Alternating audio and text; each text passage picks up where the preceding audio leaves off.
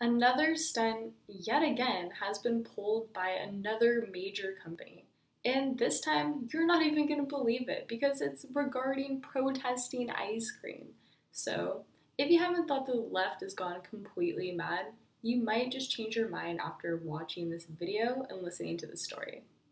To start out, Fox News released an article yesterday, and this article was titled Ben & Jerry's slams Trump administration with new pecan resist ice cream flavor. When I read through this article, I had to double, triple check what I was reading, just to make sure that everything was clear because this was really, really weird. I've never seen something like a dessert company go out of their way to try to get involved with politics. So I guess in 2018, anything can happen.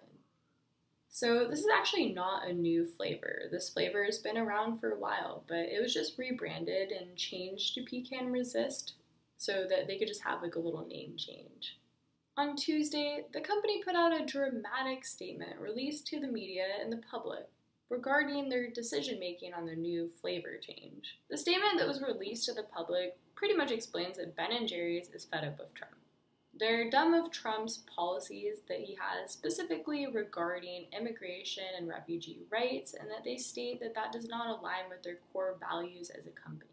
It's not too long until the election is right around the corner, so I wouldn't really be too surprised if this actually was a stunt for the purpose of increasing voting numbers for the midterm elections.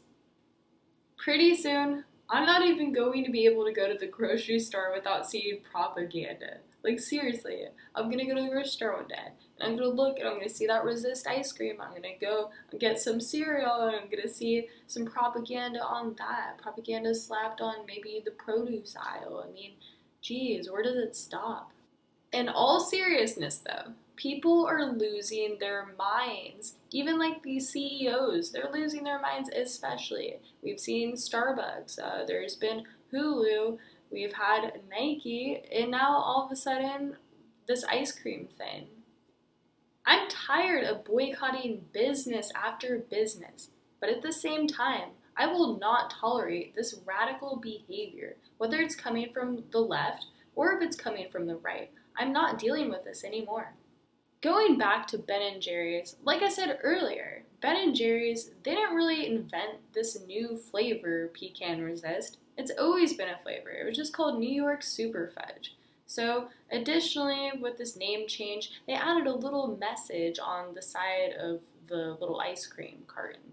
Welcome to the resistance, the message reads. Together, Pecan Resist. We honor and stand with women, people of color, immigrants, and the millions of activists and allies that are courageously resisting President Trump's attacks on our core values. The message closes with, we celebrate with diversity in our glorious nation and raise our spoons in solidarity to all Americans.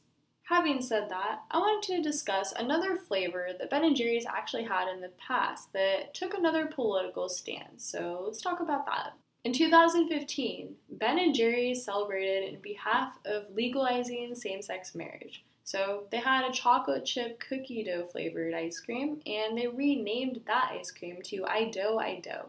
Shortly a year later, in 2016, the company's co-founders Ben Cohen and Jerry Greenfield were actually arrested in the U.S. Capitol in Washington. You know what? Ben & Jerry's can do whatever they please as a company. They can spread whatever message that they want. But I think having ice cream starting to involve politics and messages that they spread is not a good idea. Because a lot of people in America have different opinions. So when you start doing that with something as simple as like a dessert, then there goes the majority, if not all, of the conservative base that you had. A lot of the independents and then classical liberals, they're probably going to skip out too. I believe after this, Ben & Jerry's is just one more PR move away from completely destroying their own company. After all this is over, they really could have their reputation ruined. They could have millions of dollars lost. We just kind of have to see how this all plays out. But that's just my opinion on the subject matter. So if you have any different opinions, leave like a comment or tell me what you're thinking. Okay, well, it looks like I'm gonna wrap up this video for right now, but stay tuned for more videos. I'm definitely gonna have a lot more content, so it's gonna be really exciting.